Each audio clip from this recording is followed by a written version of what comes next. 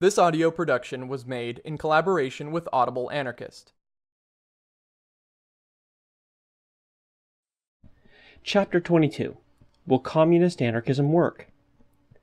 As we have seen in the preceding chapter, no life can be free and secure, harmonious and satisfactory, unless it is built on the principles of justice and fair play. The first requirement of justice is equal liberty and opportunity. Under government and exploitation, there can neither be liberty nor equal opportunity, hence all the evils and troubles of present-day society. Communist anarchism is based on the understanding of this incontrovertible truth. It is founded on the principle of non-invasiveness and non-coercion, in other words, on liberty and opportunity. Life on such a basis fully satisfies the demands of justice.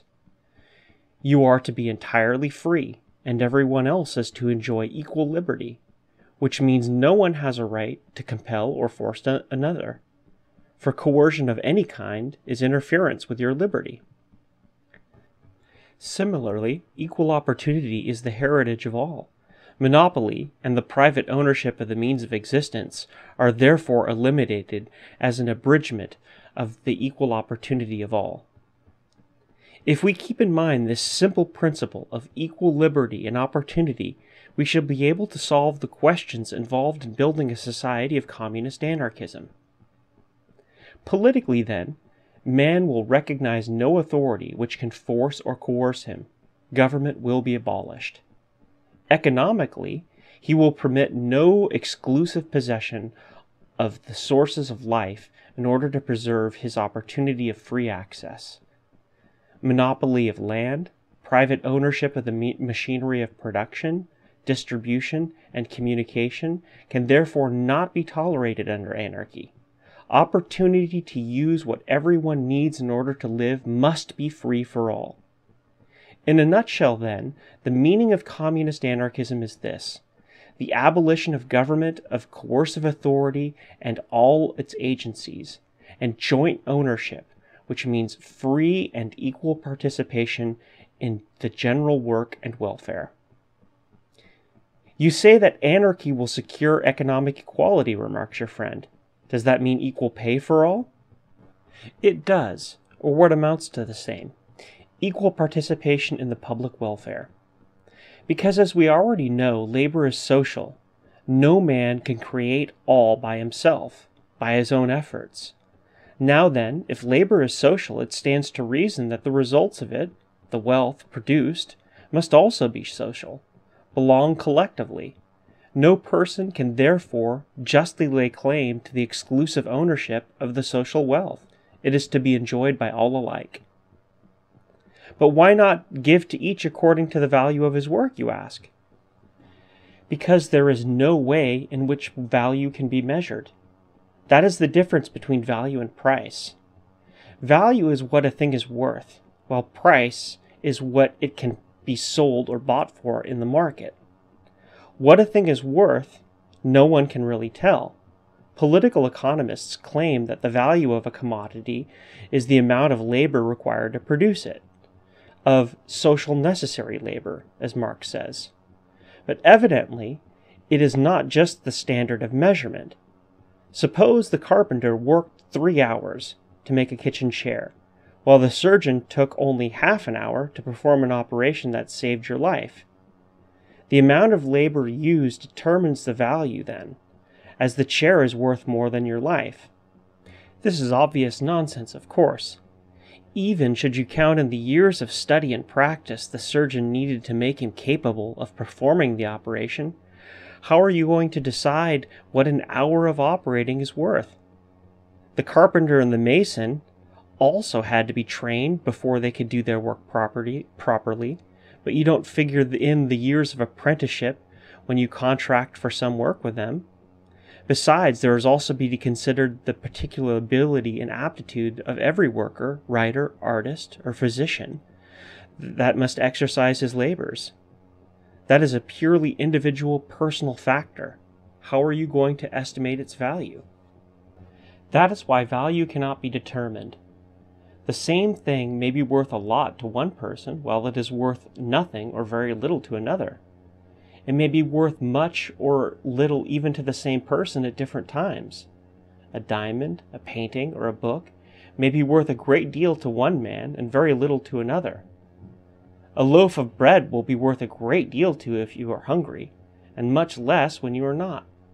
Therefore, the real value of a thing cannot be ascertained. It is an unknown quantity. But the price is easily found out. If there are 5 loaves of bread to be had, and 10 persons want to get each loaf, the price of bread will rise. If there are 10 loaves and only 5 buyers, then it will fall. Price depends on supply and demand. The exchange of commodities by means of prices leads to profit-making, to taking advantage and exploitation. In short, to some form of capitalism. If you do away with profits, you cannot have any price system, nor any system of wages or payment. That means exchange must be according to value. But as value is uncertain and not ascertainable, exchange must be consequently free, without equal value, since such does not exist. In other words, labor and its products must be exchanged without price, without profit, freely, according to necessity. This logically leads to ownership in common and joint use, which is sensible, just, and an equitable system, and is known as communism. But is it just that all should share alike, you demand? Should the man of brains and the dullard, the efficient and the inefficient, all the same? Should there be no distinction, no special recognition for those of ability? Let me in turn ask you, my friend, shall we punish the man whom nature has not endowed as generously as his stronger or more talented neighbor? Shall we add injustice to the handicap nature has put upon him? All we can reasonably expect from any man is that he do his best. Can any man do more? And if John's best is not as good as his brother's Jim's, it is his misfortune, but in no case a fault to be punished. There is nothing more dangerous than discrimination. The moment you begin discriminating against the less capable, you establish conditions that breed dissatisfaction and resentment. You invite envy, discord, and strife. You would think it brutal to withhold from the less capable the air or water they need. Should not the same principle apply to the other wants of man? After all, the matter of food and clothing and shelter is the smallest item in the world's economy. The surest way to get one to do his best is by not discriminating against him, but by treating him on an equal footing with others. That is the most effective encouragement and stimulus. It is just and human. But what will you do with the lazy man, the man who does not want to work? Inquires your friend. That is an interesting question, and you will probably be very much surprised when I say there is really no such thing as laziness. What we call a lazy man is generally a square man in a round hole. That is, the right man in the wrong place. And you will always find that when a fellow is in the wrong place, he will be inefficient or shiftless. For so-called laziness and a good deal of inefficiency are merely unfitness, misplacement. If you are compelled to do the thing that you are unfitted for by your inclinations or temperament, you will be inefficient at it. If you are forced to do work that you are not interested in, you will be lazy at it.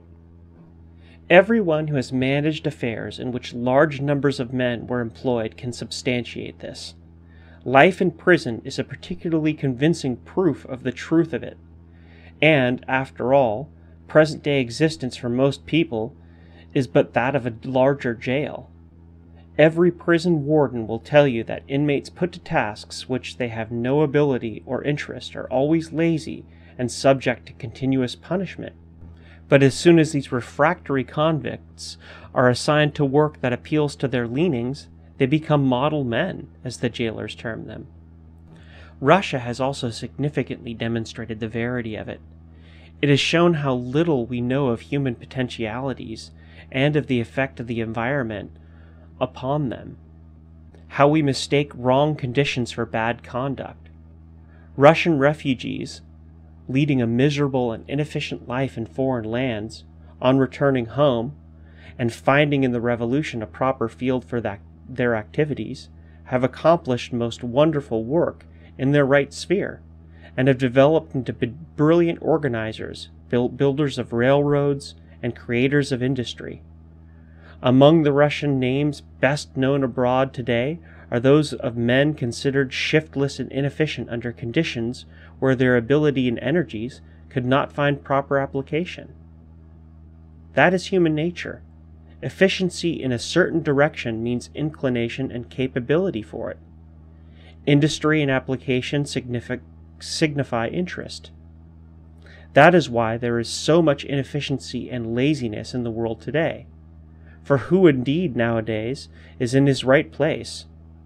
Who works at what he really likes and is interested in? Under present conditions, there is little choice given the average man to devote himself to the tasks that appeal to his leanings and preferences. The accident of your birth and social station generally predetermines your trade or profession. The son of the financier does not as a rule become a wood chopper, though he may be more fit to handle logs than bank accounts. The middle classes send their children to colleges, which turn them into doctors, lawyers, or engineers. But if your parents were workers who could not afford to let you study, the chances are that you will take any job that is offered to you, or enter some trade that happens to afford you an apprenticeship. Your particular situation will decide your work or profession, not your natural preference, inclinations, or abilities. Is it any wonder then that most people, the overwhelming majority in fact, are misplaced? Ask the first 100 men you meet whether they would have selected the work they are doing, or whether they would continue in it if they were free to choose, and 99 of them will admit that they would prefer some other occupation. Necessity and material advantages, or hope of them, keep most people in the wrong place. It stands to reason that a person can give the best of himself only when his interest is in his work, when he feels a natural attraction to it, when he likes it. Then he will be industrious and efficient. The things the craftsmen produced in the days before modern capitalism were objects of joy and beauty, because the artisan loved his work. Can you expect the modern drudge in the ugly, huge factory to make beautiful things? He is part of a machine, a cog in the soulless industry, his labor mechanical, forced. Add to this a feeling that he is not working for himself, but for the benefit of someone else, and that he hates his job, or at best has no interest in it except that it secures his weekly wage. The result is shirking, inefficiency, and laziness. The need of activity is one of the most fundamental urges of man. Watch the child and see how strong his instinct for action, for movement, for doing something, strong and continuous. It is the same with the healthy man. His energy and vitality demand expression. Permit him to do the work of his choice, the thing that he loves, and his application will know neither weariness nor shirking. You can observe this in the factory worker when he is lucky enough to own a garden or a patch of ground to raise some flowers or vegetables on. Tired from his toil, he enjoys the hardest labor for his own benefit, done from free choice. Under anarchism, each will have the opportunity of following whatever occupation will appeal to his natural inclinations and aptitude. Work will become a pleasure instead of deadening drudgery that it is today. Laziness will be unknown, and the things created by interest and love will be objects of beauty and joy. But can labor ever become a pleasure, you demand? Labor is toil today, unpleasant, exhausting, and wearisome. But usually it is not the work itself that is so hard. it is the conditions under which you are compelled to labor that make it so, particularly the long hours, unsanitary workshops, bad treatment, insufficient pay, and so on. Yet the most unpleasant work could be made lighter by improving the environment. Take gutter cleaning, for instance. It is dirty work and poorly paid for. But suppose, for example, you should get $20 a day instead of $2 for such work. You will immediately find your job much lighter and pleasanter.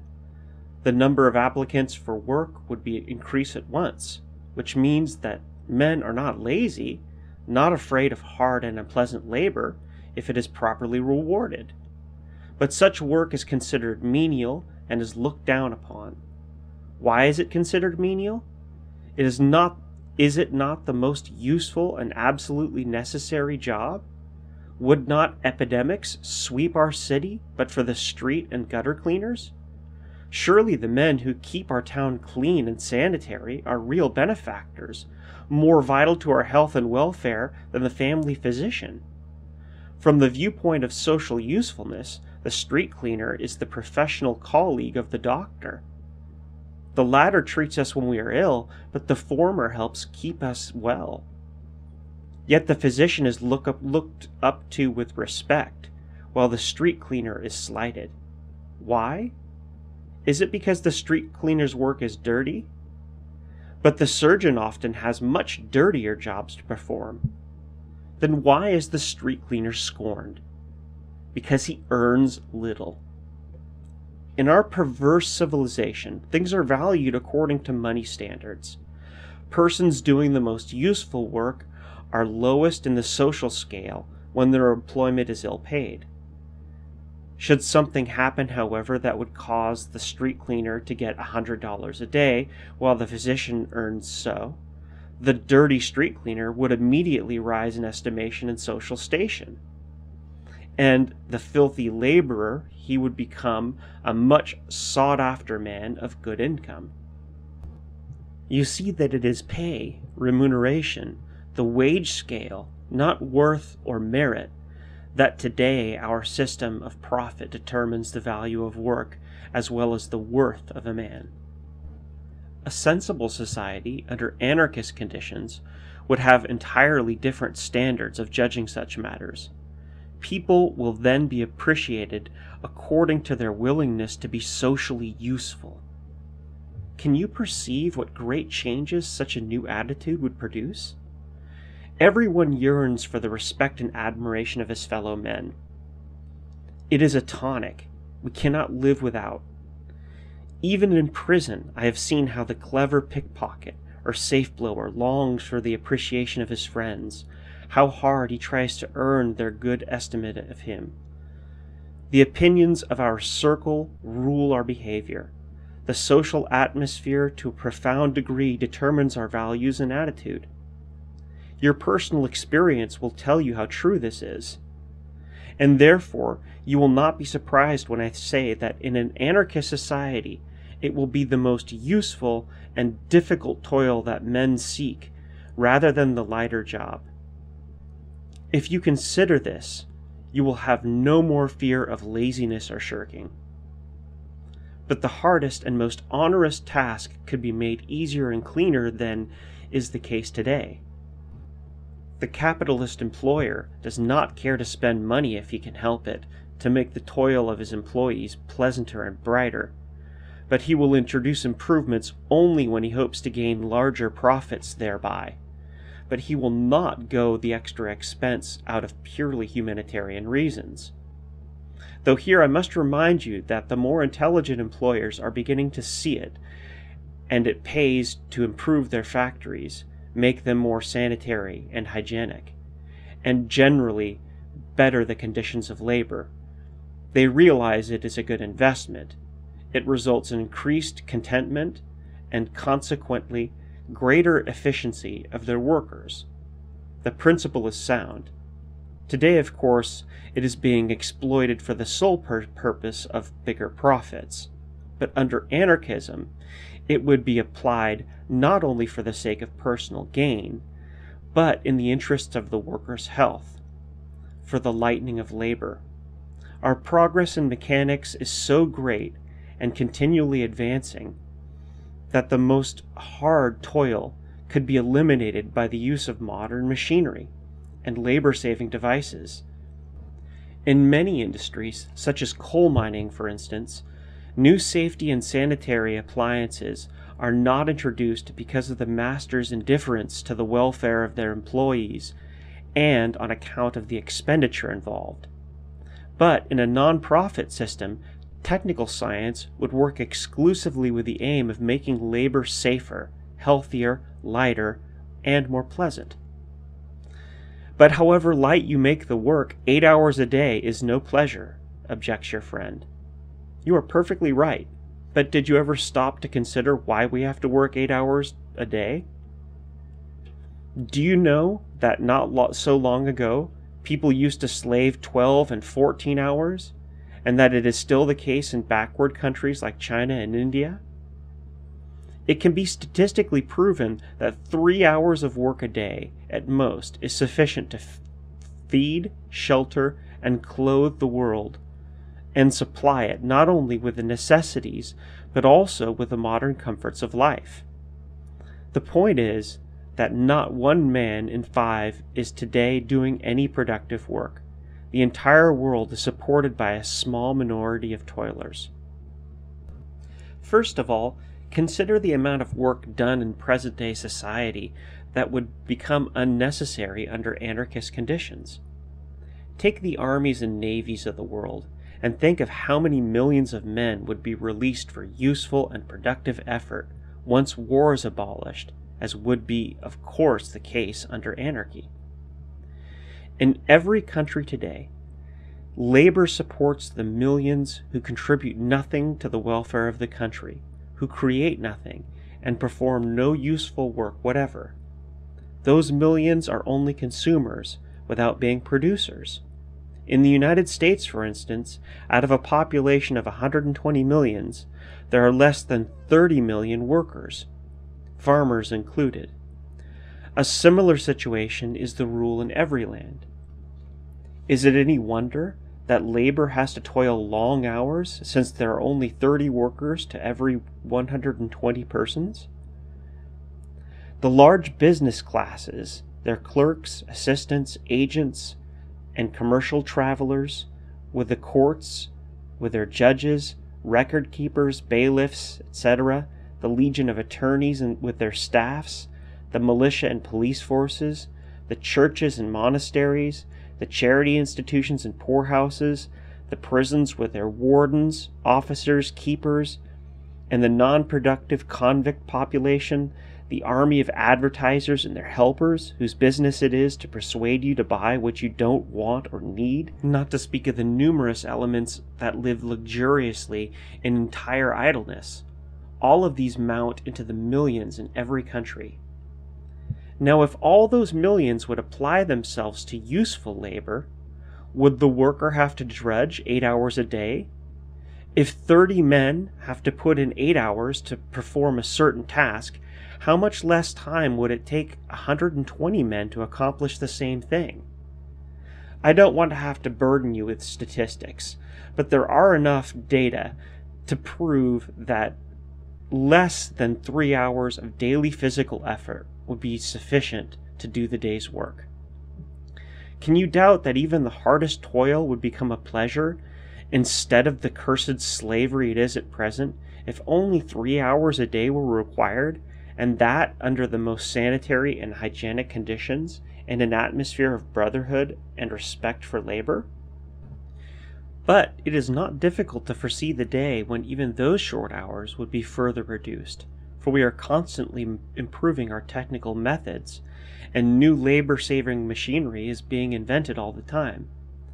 Mechanical progress means less work and greater comforts, as you can see by comparing life in the United States with that in China or India. In the latter countries, they toil long hours to secure the barest necessities of existence, while in America, even the average laborer enjoys a much higher standard of living with fewer hours of work. The advance of science and invention signifies more leisure hours for the pursuits we love. I have sketched in large, broad outline the possibilities of life under a sensible system where profit is abolished. It is not necessary to go into the minute details of such a social condition. Sufficient has been said to show that communist anarchism means the greatest material welfare with a life of liberty for each and all. We can visualize the time when labor will have become a pleasant exercise, a joyous application of physical effort to the needs of the world. Man will then look back at our present day and wonder that work could ever have been slavery, and question the sanity of a generation that suffered less than 1/5 of its population to earn the bread for the rest by sweat of their brow, while those others idled and wasted their time, their health, and the people's wealth. They will wonder that the freest satisfaction of man's needs could not have been considered as anything but self-evident, or that people naturally seeking the same objects insisted on making life hard and miserable by mutual strife. They will refuse to believe that the whole existence of man was a continuous struggle for food in a world rich with luxuries, a struggle that left the great majority neither time nor strength for the highest quests of heart and mind. But will not life under anarchy, in economic and social equality, mean general leveling, you ask? No, my friend, quite the contrary, because equality does not mean equal amount, but equal opportunity. It does not mean, for instance, that if Smith needs 5 meals a day, Johnson also must have as many. If Johnson wants only 3 meals, while Smith requires 5, the quantity each consumes may be unequal, but both men have perfectly equal in the opportunity each has to consume as much as he needs, as much as his particular nature demands. Do not make the mistake of identifying equality in liberty with the forced equality of the convict camp. True anarchist equality implies freedom, not quantity. It does not mean that everyone must eat, drink, or wear the same things, do the same work, or live in the same manner. Far from it. They reverse, in fact. Individual needs and tastes differ, as appetites differ. It is equal opportunity to satisfy them that constitutes true equality. Far from leveling, such equality opens the door for the greatest possible variety of activity and development. For human character is diverse, and only the repression of its diversity results in leveling, in uniformity and sameness. Free opportunity of expression and acting out your individuality means development of natural dissimilarities and variations. It is said that no 2 blades of grass are alike. Much less so are human beings.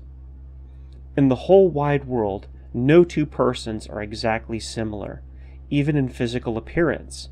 Still more dissimilar are they in their physiological, mental, and psychical makeup.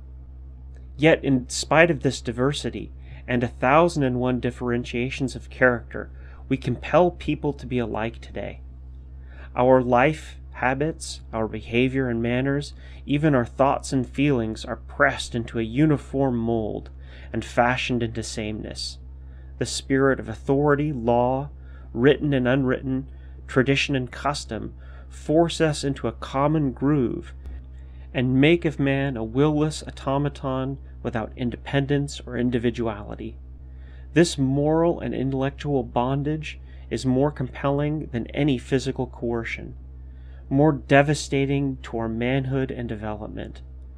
All of us are its victims, and only the exceptionally strong succeed in breaking its chains, and then only partly. The authority of the past and of the present dictates not only our behavior, but dominates our very minds and souls, and is continuously at work to stifle every symptom of nonconformity and independent attitude and unorthodox opinion. The whole weight of social condemnation comes down upon the head of the man or woman who dares defy conventional codes. Ruthless vengeance is wreaked upon the protester who refuses to follow the beaten track, or upon the heretic who disbelieves in the accepted formulas. In science and art, in literature, in poetry, and painting, this spirit compels adaptation and adjustment, resulting in imitation of the established and approved, in uniformity and sameness, in stereotyped expression. But more terribly still is punished nonconformity in actual life, our everyday relationships and behavior. The painter and writer may occasionally be forgiven the defiance of custom and precedent because, after all, their rebellion is limited to paper or canvas. It affects only a comparatively small circle. They may be disregarded or labeled as cranks who can do little harm. But not so with the man of action, who carries a challenge of accepted standards into social life. Not harmless he is dangerous by power of example, by his very presence. His infraction of social canons can neither be ignored nor forgiven. He will be denounced as an enemy of society. It is for this reason that revolutionary feeling or thought, expressed in exotic poetry or masked in highbrow philosophic dissertations, may be condoned, may pass the unofficial or official censor, because it is neither accessible to nor understood by the public at large. But give voice to the same dissenting attitude in a popular manner, and you will immediately face the frothing denunciation of all the forces that stand for the preservation of the establishment. More vicious and deadening is compulsory compliance than the most virulent poison. Throughout the ages, it has been the greatest impediment to man's advance, hedging him in with 1,000 prohibitions and taboos, weighing his mind and heart down with outlived canons and codes, thwarting his will with imperatives of thought and feeling, with thou shalt and thou shalt not, of behavior and action. Life, the art of living, has become a dull formula, flat and inert. Yet so strong is the innate diversity of man's nature that centuries of this stultification have not succeeded in entirely eradicating his originality and uniqueness. True, the great majority have fallen into ruts, so deepened by countless feet that they cannot get back into the broad spaces. But some do break away from the beaten track, and find an open road where new vistas of beauty and inspiration beckon the heart and spirit. These the world condemns, but little by little it follows their example and lead, and finally comes up abreast of them. In the meantime, those pathfinders have gone much further, and then we build monuments to them, and glorify the men we have vilified and crucified, as we go on crucifying their brothers in spirit and the pioneers of our own day. Beneath this spirit of intolerance and persecution is the habit of authority, coercion to conform to the dominant standards, compulsion, moral and legal, to be and act as others, according to precedent and rule. But the general view that conformity is a natural trait is entirely false. On the contrary, given the least chance, unimpeded by mental habits instilled from the very cradle, man evidences uniqueness and originality. Observe children, for instance, and you will see the most varied differentiation in manner and attitude, in mental and psychic expression. You will discover an instinctive tendency to individuality and independence, to nonconformity manifested in open and secret defiance of the will imposed from the outside, in rebellion against the authority of parent and teacher. The whole training and education of the child is a continuous process of stifling and crushing this tendency, the eradication of his distinctive characteristics, of his unlikeness of others, of his personality and originality. Yet in spite of year-long repression, suppression, and molding some originality persists in the child when it reaches maturity, which shows how deep the springs of individuality are. Take any two persons, for example, who have witnessed some great tragedy, a big fire, let us say, at the same time and place. Each will tell the story in a different manner. Each will be original in his way of relating it and in the impression that he will produce, because of his naturally different psychology. But talk to the same two persons on some fundamental social matter, about life and government, for instance, and immediately you will hear expressed an exactly similar attitude, the accepted view, the dominant mentality. Why? Because where man is left free to think and feel for himself, unhindered by precept and rule, and not restrained by fear of being different and unorthodox, with the unpleasant consequences it involves, he will be independent and free. But the moment the conversation touches on matters within the sphere of our social imperatives, one is in the clutches of taboos and becomes a copy and a parrot. Life in freedom, in anarchy, will do more than liberate man merely from his present political and economic bondage. That will be only the first step, the preliminary to a truly human existence. Far greater and more significant will be the results of such liberty, its effect upon man's mind, upon his personality. The abolition of the coercive external will, and with it the fear of authority, will loosen the bonds of men's moral compulsion, no less than of economic and physical. Man's spirit will breathe freely, and that mental emancipation will be the birth of a new culture, of a new humanity. Imperatives and taboos will disappear, and man will begin to be himself, to develop and express his individual tendencies and uniqueness. Instead of "thou shalt not," the public conscience will say "thou mayest," taking full responsibility. That will be the training in human dignity and self-reliance, beginning at home and in school, which will produce a new race with a new attitude on life. The man of the coming day will see and feel existence on an entirely different plane. Living to him will be an art and a joy. He will cease to consider it as a race where everyone must try to be as good a runner as the fastest. He will regard leisure as more important than work, and work will fall into its proper subordinate place as a means to leisure, to enjoyment of life. Life will mean striving for finer cultural values, the penetration of nature's mysteries, the attainment of higher truth, free to exercise the limitless possibilities of his mind, to pursue his love of knowledge, to apply his inventive genius, to create and to soar on the wings of imagination.